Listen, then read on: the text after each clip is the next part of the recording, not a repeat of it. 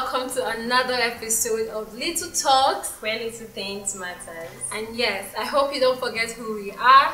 As you all know, my name is Ihator, and my name is Kazeem, Omolola. And on today's section, we are going to be talking about something that is really general.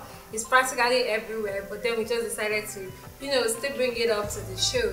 And it's all about hygiene. So today we are going to be talking about our hygiene. So how do you see hygiene? What do you say is hygiene? Well, hygiene is conditions or practice that really maintain good health and also prevent disease. So the main thing is hygiene is like cleanliness. That's just the basic. Cleanliness. It's cleanliness, helps to prevent disease, makes you presentable and all that. That's just it makes you avoid embarrassment. Yeah, it definitely does on all levels. Yeah, so one question that I am going to ask in this show is, can one be, very hygienic, too hygienic? Because I made a research and I saw that they were like, yes, and people were making comments under the section where they had it, and they were like, yeah, one can be too hygienic, for individuals that are very particular about their environment. They want to make sure there is no grain of sand, and it comes from a mental illness stuff. Okay. Yeah, OCD, obsessive compulsive disorder. Yeah, so that's what it's all about. If your bed is like that, they made their bed in the morning, like they actually want to see that it's well laid. If another individual should step on the bed and probably lay it back, they will know. Do you understand? So they are just being too hygienic. I don't think that's like part of being hygienic, because I wouldn't say I'm too hygienic, but then I still like my things left the way I left them. Like arranging my bed, you coming to rearrange for me. To me, trust me, it's never going to be. I would not be satisfied with it. So I would still, no matter how neat the bed is, as long as it wasn't made by myself, I would still go back there to lay it. You see, but are you sure you are not? That's what I'm saying. I don't think that's been too hygienic. No, because these individuals that have this, obsessive compulsive disorder, they're all with the mindset of probably it's dirty. That's just how it comes up. Like it's dirty and it's not clean. The mind is it's not well arranged. It's not well done. Okay. Like I would have done it. Yeah. So seeing a grain of sand on the floor disturbs them. It's just an issue. Like they really do. They are very clean. I've seen someone it's a guy. For a guy, he's very clean to the extreme. Like normally you go outside and you definitely get sound back to the house and all of that, but I don't know how he does it, but he's extremely clean. I tell him all the time that he should check himself, because it's to the extreme. If it kind of troubles people around you, but then it's not a bad thing after all. Cleanliness, they say, is next to godliness. Yeah. So now we are going to be moving on to personal hygiene. I think we have the types of hygiene. Yeah, there are basically two types of hygiene. That's the personal hygiene and the environmental hygiene. Now that environmental hygiene is also like categorized into two different types, which is the domestic hygiene and community hygiene. So let's just say in total we have like 4 types of hygiene, but 2 are basically under environmental hygiene. And I think when it comes to community hygiene, our country have really made it possible that every last Saturday of the month is like environmental. Yeah. How many of these people participate in this environment? Back then, growing up in Delta, I think every last Saturday, I don't know, it was really something. When it came out at first, people were actually coming out to see individuals. That place was young active. guys. I think they were arresting streets that were dirty and stuff like that. It was active. And it was really nice. People were outside. You come together, clean up the gutter, stuff like that. Everywhere was actually organized, but now it's just like a ritual. People just observe. No, it's just like another public holiday. Yeah, where you get to sleep, to rest, especially for individuals that work on Saturdays. And for anybody, like you just have to set your time. Once it's last Saturday of the month, just know you're not going anywhere. You just set time to 10. You are not going anywhere. But really, it would really be nice if they still, make it active as it was before. Like every last Saturday, just come out of your house, clean up the grasses, clear up the gutters and all the, dirt around. It really makes your environment pleasant and also avoid diseases and creatures, animals, all of that could actually, harm your food stuffs and, stuffs like that. So moving on to the other type of hygiene, personal hygiene. Yeah, I think this is the main point of hygiene, because as a being, as a person, you have to be clean, you have to be hygienic, And one of the ways that you can achieve personal hygiene is always taking your bath. So how many times do you think one should have taken a bath? Yeah. Basically, I would have said at least twice, but due to the society and things, not everybody really has. Let's just at least once a day. Once a day, yeah. There are some people that would stay a whole day without having their bath at all. A whole day, like without having their bath at all. So let's just say at least once daily, please, just try, But really, I tend to imagine how do people survive? Because first of all, in the season that we are currently in, like this hot season, I can't even imagine someone you be at home all day without taking your bath. How do you survive? No, there's some people. Okay, would I say when there was the time I traveled, I was going to Sokoto. Okay. I know it was like more than a day journey. Yeah. So at that time, you wouldn't expect us to drop from the bus. Aside from the morning, like the day of the journey, we stayed overnight still on the journey, and aside from that, but trust me, then we got down from the bus. I was looking for the nearest bathroom because I don't know, I was personally feeling dirty. Yeah. When your body will all be I was itchy and all of that stuff. And I think I usually have that with my face. Like once I'm not taking my bath, my face would always inch me. Wow. And I'm this kind of person, if I try inching my face turns red. Yeah. So I just You see, that's one thing. For someone like me, I've not really been in a situation where I didn't have to take my whole bath for a whole day. But I'm used to it. When I just wake up, I take my bath. So even though I'm not going out, whatsoever I'm doing, immediately I wake up, in between 8 and 9, I should have my, I don't even care what's happening that day. I don't even care what I'm doing at home or if I'm going out, but at least I should have my bath at that time, because I feel like I'm used to it now. It's something I do. So if I don't do it at that point, I'm uncomfortable, terribly uncomfortable. It doesn't make me feel comfortable and all of that stuff. But in situation where we find ourselves that we for scarcity of water and all, you can just take wet clothes and just clean up yourself. Just allow water touch you. Because it's really needed. It's really needed. Taking a bath all the time is really needed.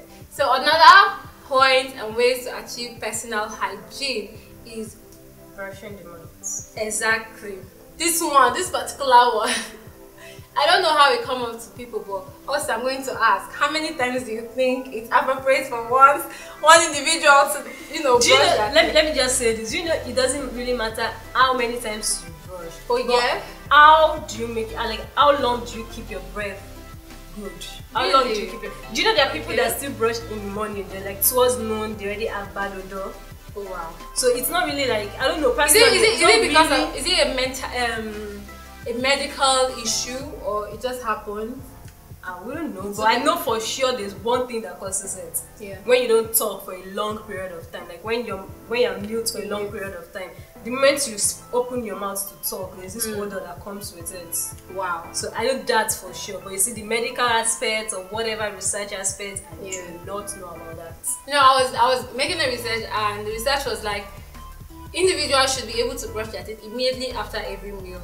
Yeah, every meal, and I think it's really nice because at the end of the day, it helps to avoid tooth decay and mouth odor and all of that thing.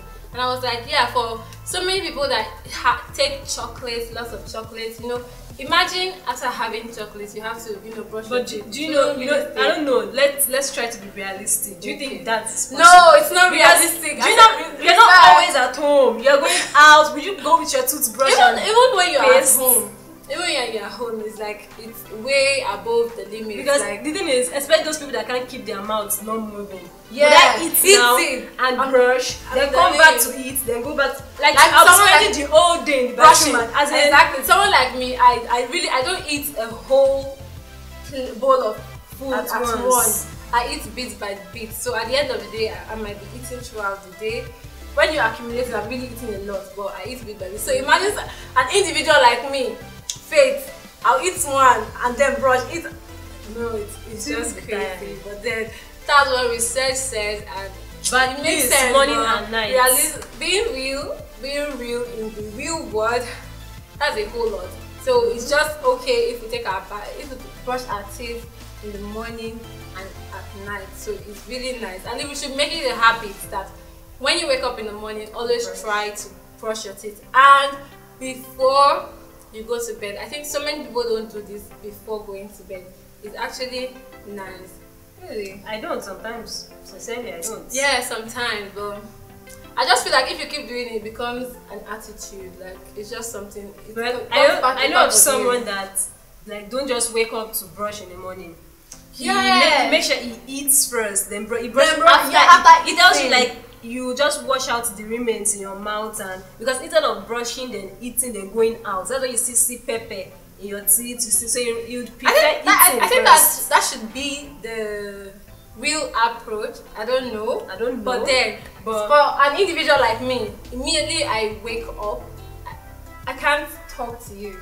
I can't talk to you without brushing my teeth. Like immediately I wake up, I'm going to the bathroom, I'm brushing my teeth. I'm used to it. Of course I will talk. I can even at least spend hours without brushing. But then, like that's in the morning. But then, trust me, I would like to brush before eating because I don't know how you guys move. I don't know how they feel the taste without brushing. Like really? the food is always weird in my mouth. Like it's different eating something without brushing. Like when I was in school, I stayed in school hostel. Every morning, you can imagine waking up every morning. You literally greet me and I'd be like my roommates got to just know that okay, Faith. At first they were like, Faith don't talk in the morning when she wakes up, and they were like, I'm not a morning person. But then later afterwards, I meant them to understand that no, you just mean because I've not brushed my teeth or something. But then over time, I still had to learn because it doesn't make sense. It doesn't make sense at all at that point. But I still had to learn how to come around it. So what I'm trying to say, like when you do it all the time, before you know it becomes a habit. At first you do it intentionally, and over time you see yourself, okay, once I wake up I must brush my teeth, and before going to bed at least I should brush my teeth. So moving on to the next. And I think one thing that helps is always have mentor something in your bag. Okay, so like, yeah, for along fresh the line, yeah. Along the line, you just you can always go to your bag and put something in your mouth, especially when you have to communicate with people and you've not spoken for a long period of time, or I don't know. I think bad breath is something you can feel. Really? I think it's something you can feel. So. I think the taste of your mouth would be different. I think so. No, it's something. I don't know, but that's how I feel in the morning. Okay, yeah. Like when I wake up, that's how I feel in the morning. Like there's this taste in your mouth that is kind of sour or something. Yeah. So I think you should know when you have a bad breath. But having a mentor in your bag is just something to run to. Like having a mentor is scientifically proven, because for individuals like me, I'm very particular of sweets and chocolate and all of that stuff. So how often do I have to take it? I think that depends on you. That's a personal decision. Okay. I don't know. I'm not going to tell you to take it. It's not a medicine. Okay. I don't know. I'm not going to do that. Okay, when I feel uncomfortable about once you feel uncomfortable with your breath, just something in your mouth. That's really a nice tip, having a mentor, and really it gives fresh breath. Yeah, it does. Yeah.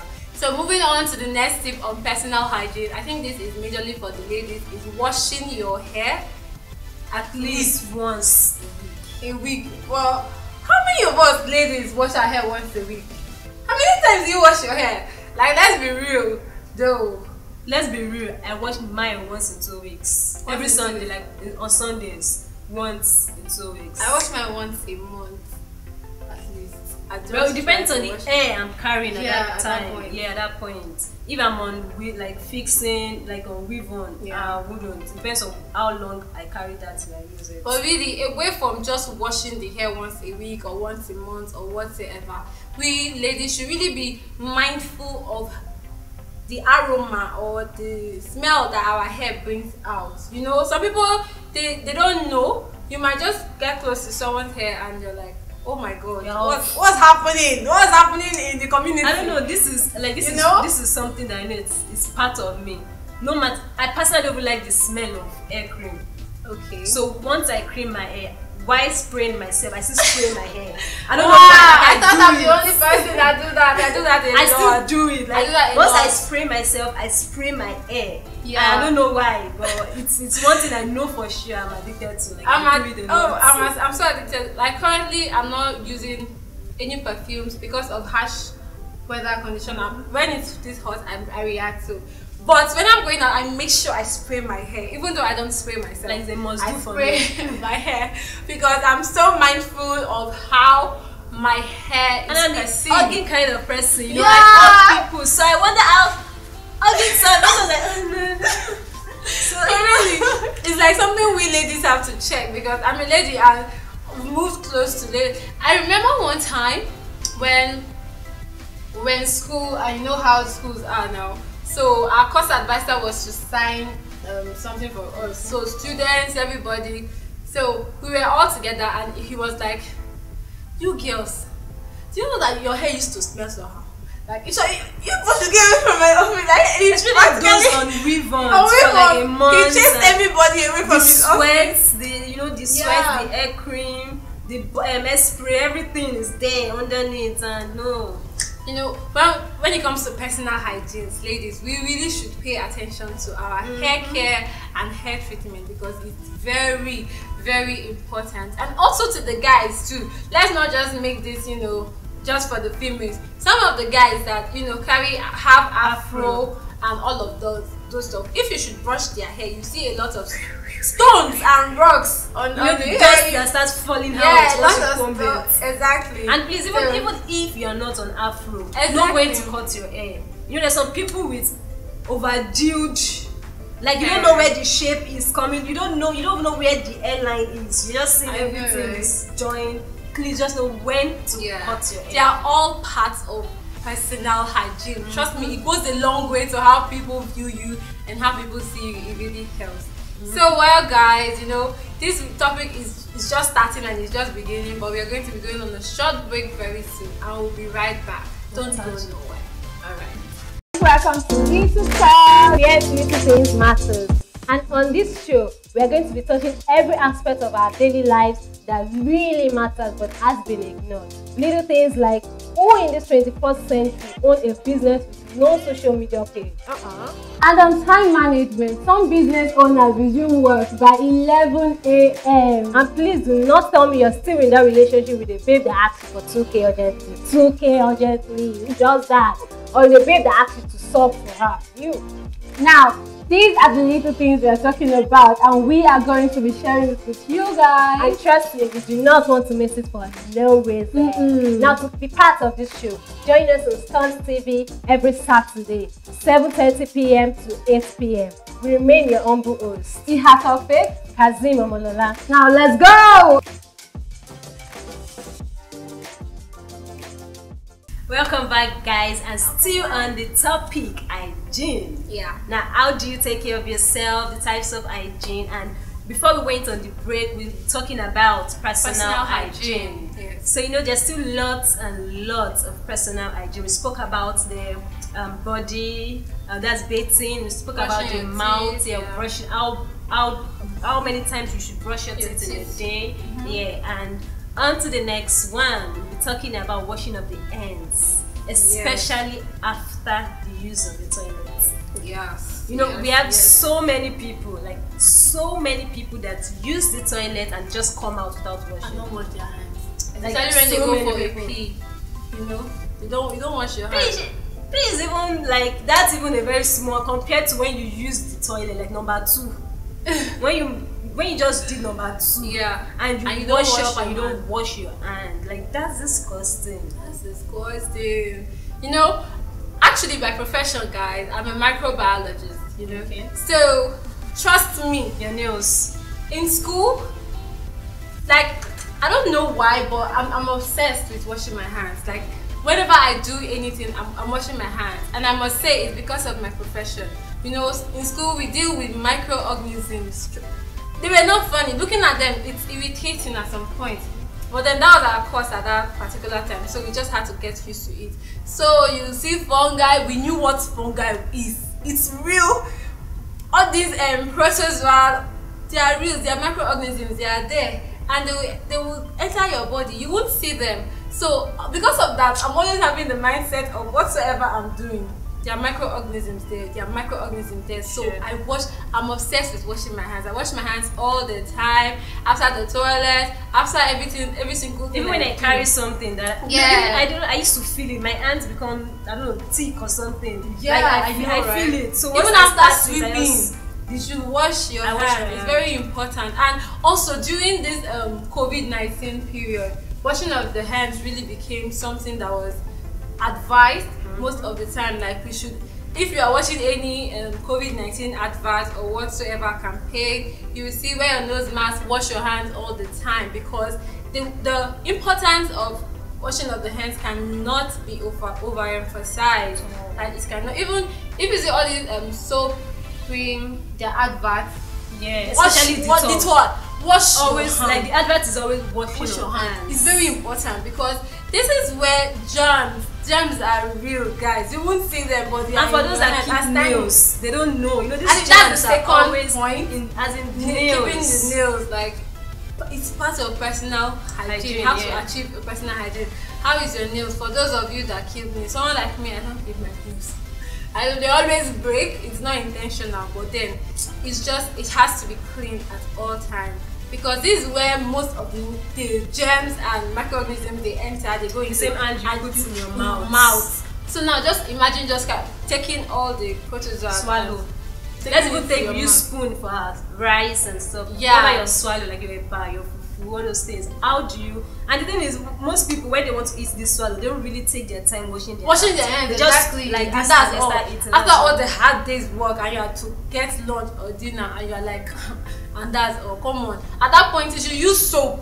to wash your Soap hands. to wash your hands and everything. So it really goes a long way, guys. Washing your hands and keeping your nails, maintaining good nails, is also a vital role in getting good hygiene.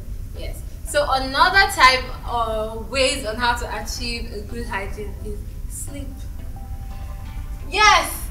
research shows that sleeping, having a good night's sleep and a good rest is definitely one way to maintain a good hygiene. Well, I would say, I don't know, You don't but know my about- own understanding with that is when they say sleep as an hygiene, is about your beddings.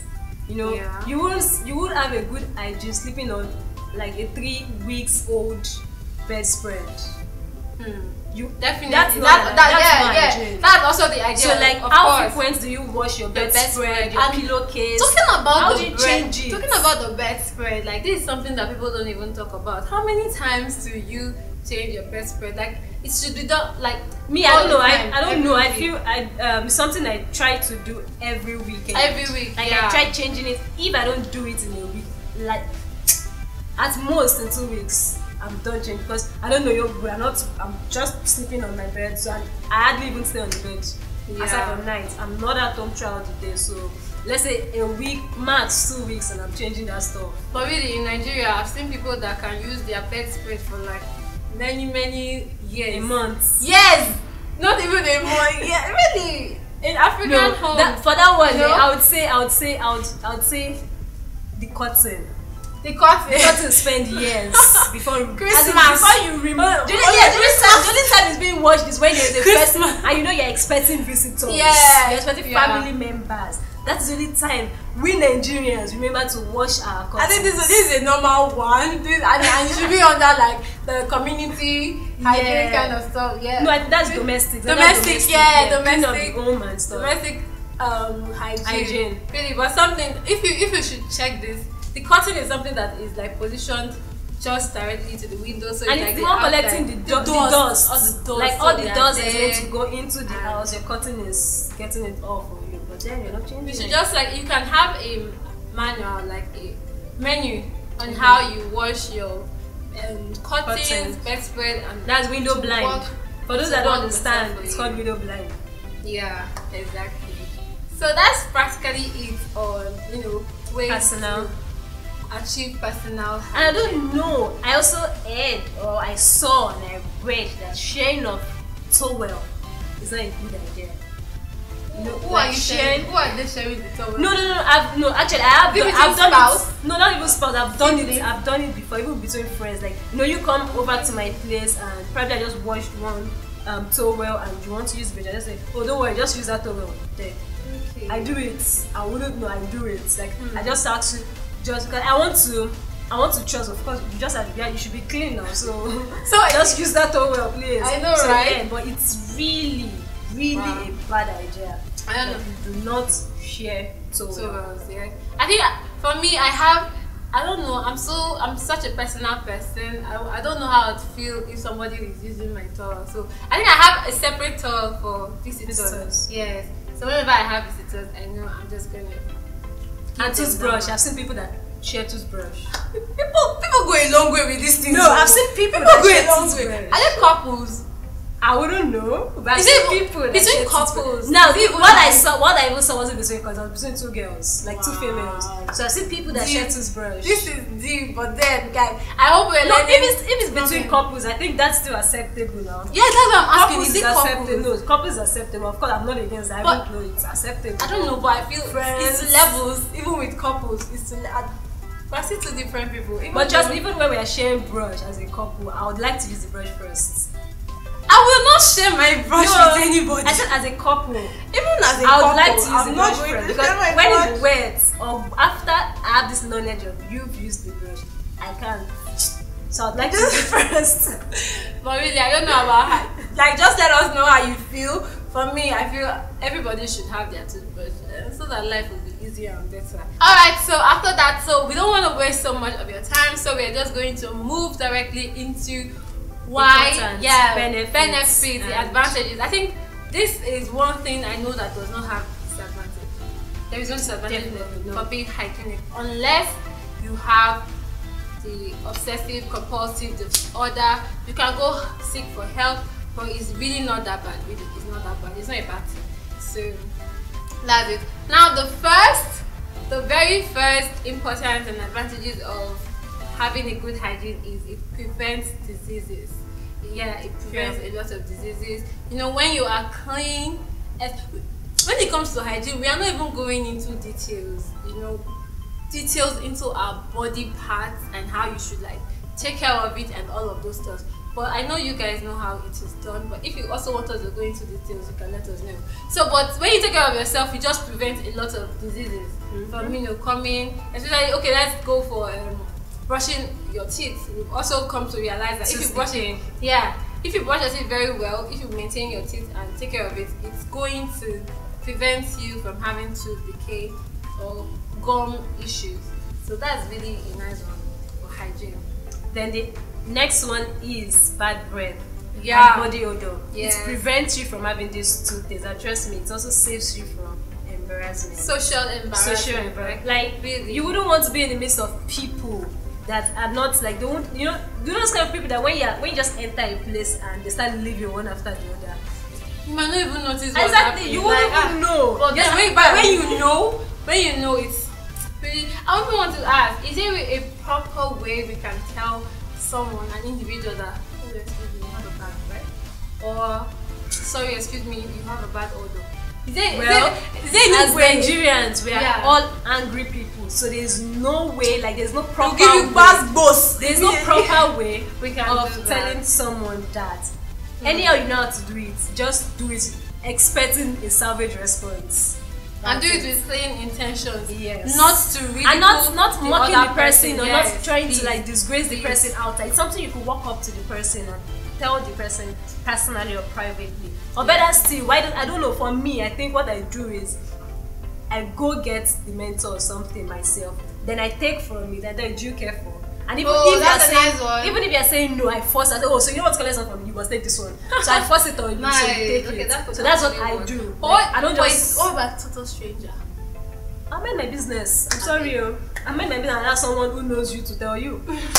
That's But it. really, like, we should all just try to be clean. And I've also, research shows that mental illness can also be a way why people, have poor hygiene. Yeah, because if you notice, when you're mentally down, when you're having a mental issues or breakdown, you wouldn't want to take your bath, you wouldn't want The house to is always take messy. Yeah. You are always, that's when you. Before you know, some bad odors are already generated. So even though we have the guts and the courage to actually talk to someone about their bad odor, let's do it with caution, because at that point you don't know what they are going through. So yeah, that's just, I think I have a question now. Okay.